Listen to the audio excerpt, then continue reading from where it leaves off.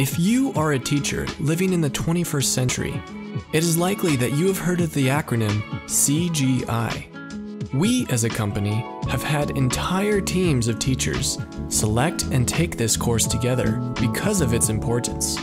CGI stands for Cognitively Guided Instruction and refers to a way of teaching in which you punctuate your teaching with in-classroom discussions where you ask various students to describe how they approach a problem.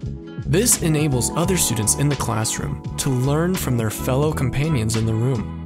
In the realm of math, CGI is a powerful teaching method that can give students breakthrough moments of understanding.